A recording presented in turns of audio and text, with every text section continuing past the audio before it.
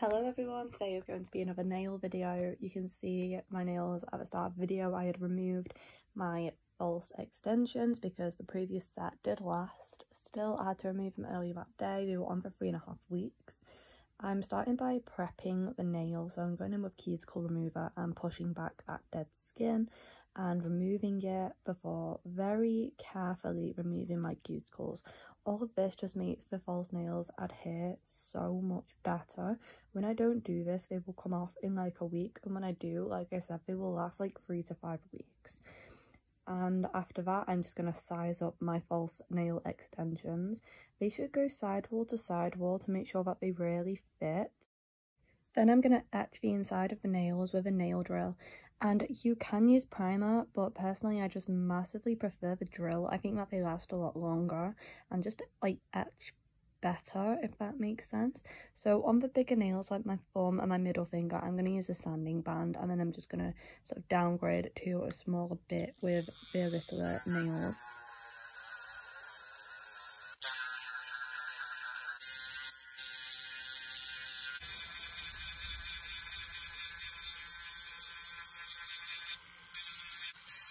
Before lightly buffing my natural nails.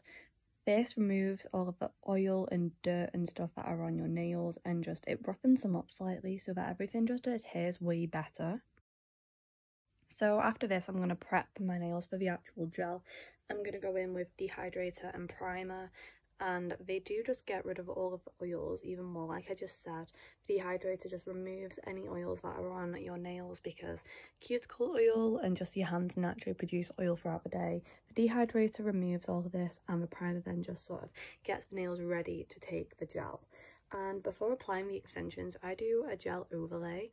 I just apply a thin layer of Beetles glue on all of my natural nails before putting on the false nails, and this protects my nails and makes them so much stronger.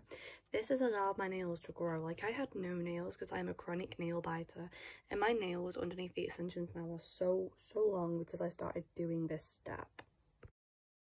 After curing that for 30 seconds, it's time to apply the nail tips. So I apply a thin layer of the glue, the same Beetles glue, to the inside of my extension, then sort of glob off a bit more in the centre. I try and push that toward the apex of the nail because that's where you really need it to be strong.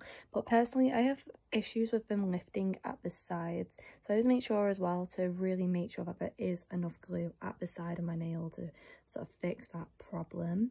I start pressing the nail at the bottom of my nail toward the cuticle, then slowly sort of bring it up before flash curing it. I try to leave a small gap between my cuticle and the false extension, because if I don't, this next step will probably cut my cuticles.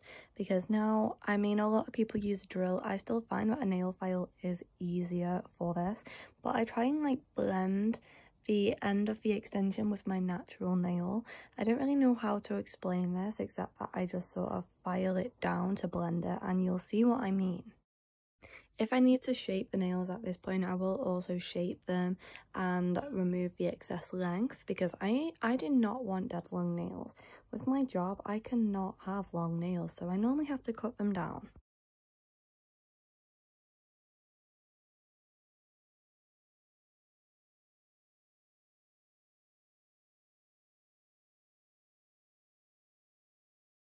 So I'm now using Base Coat foundation layer, and I do like the Beetles one. It is quite cheap from Amazon, but it works really well.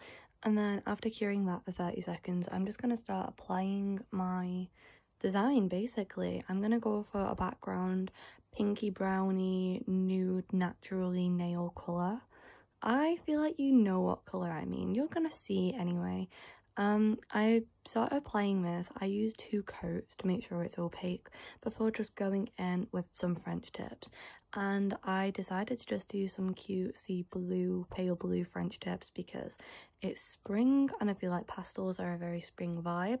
So I just went in with this, and I'm just gonna basically let you watch now. I will just say that for French tips, I used to struggle so much to do them. I still do slightly. It still takes me longer than I would like. But this little method that I use has helped me so much to get better and quicker at French tips and to make them a lot neater. I just draw out a line, of like how long I want the French tip to be in the center of my nail, and I pretty much just try and connect lines, like slightly curved connected lines, and then I go in and just neaten it up with a nail brush. That's it. I don't know if that makes sense, but you can see what I'm doing. After all the paint is applied, I am going to cure them for 60 seconds before removing that sticky top coat with rubbing alcohol, and then going in with cuticle oil because, you know, you've got to protect your cuticles. They've just been through it when you do your nails. So I just go in with all of the, you know, the after portion, the oils and the rubbing alcohol and stuff. And yeah, look how cute they look. I am so happy. This has got to be my neatest French tip set I have ever done. I really love these nails.